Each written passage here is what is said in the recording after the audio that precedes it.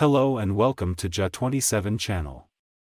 If you're new here, don't forget to hit the subscribe button and click on the notification bell to never miss an update.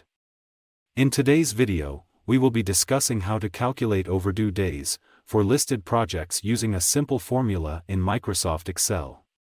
This is a useful technique for anyone involved in project management, so make sure to stay tuned. Let's get started with the steps. Step 1.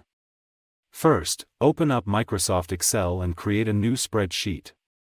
Input the project name in one column and the target date in the second column. Step 2.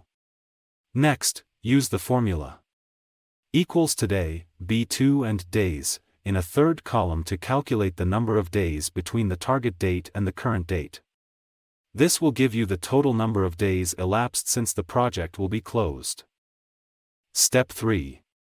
Next, use the formula equals today in a third column to get the current date for the calculation. Then subtract with the target date from column B.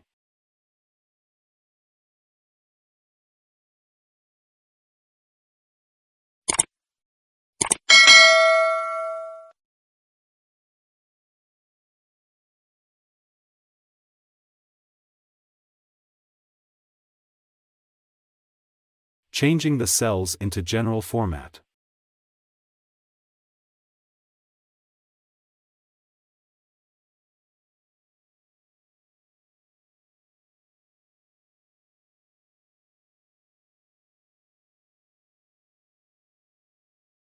Now using and day as a syntax for bringing the text into the cell.